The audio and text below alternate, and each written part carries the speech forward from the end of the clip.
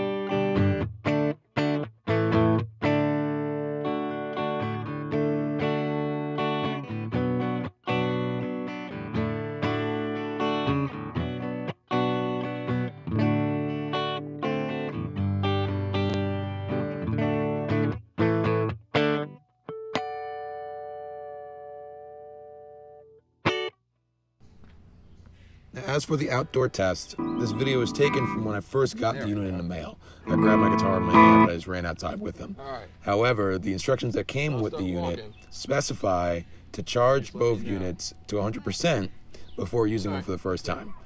And me being the dum-dum that I am, I didn't read the instructions before I started using it, because why would I? But anyway, I have to assume that might have played a role in the quality of the sound and the amount of range that was available to me in terms of how far I could get away from the amplifier.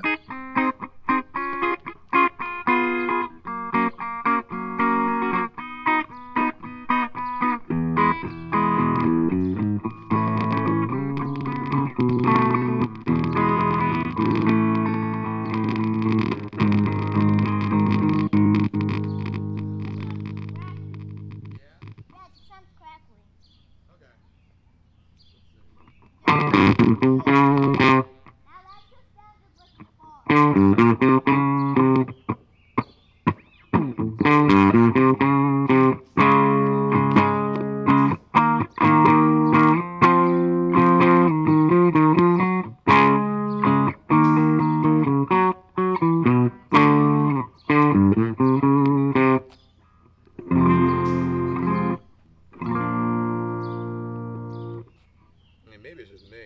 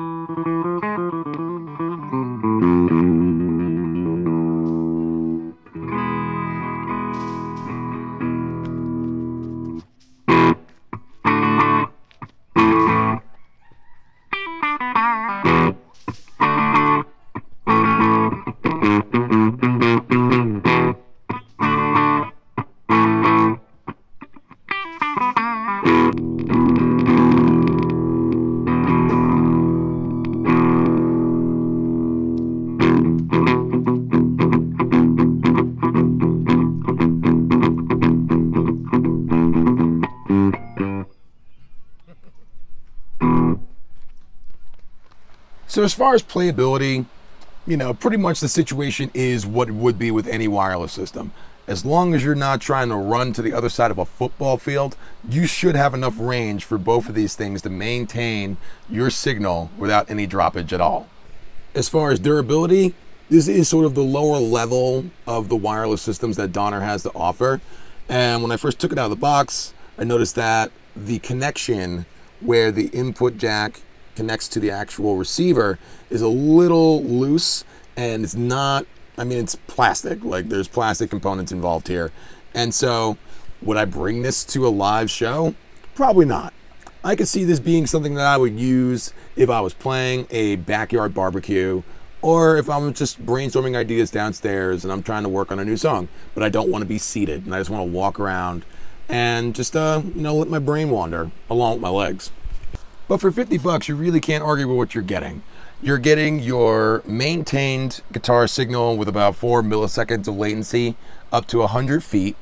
You're getting about 4 hours worth of battery life on a full charge, and you don't have to plug your guitar in. Like that was like the big thing, right? Plus, if you wanted to, you could plug multiple receivers going to one transmitter.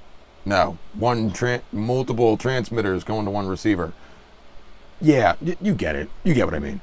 In my personal opinion, I'd see this particular model as an entry-level model for someone who is just first making that transition from having their guitar plugged into an amplifier and standing stationary or sitting when they're playing, to wanting to move around, standing, running, whatever, and just being more active and not wanting to be inhibited by the connection of a cable and worried that you're going to be getting caught up in that. So if that sounds appealing to you, I would recommend going and checking out the Donner FLYER-1 wireless guitar system. So that's all I got for you guys for today. I thank you for checking this video out. I hope you found it to be informative.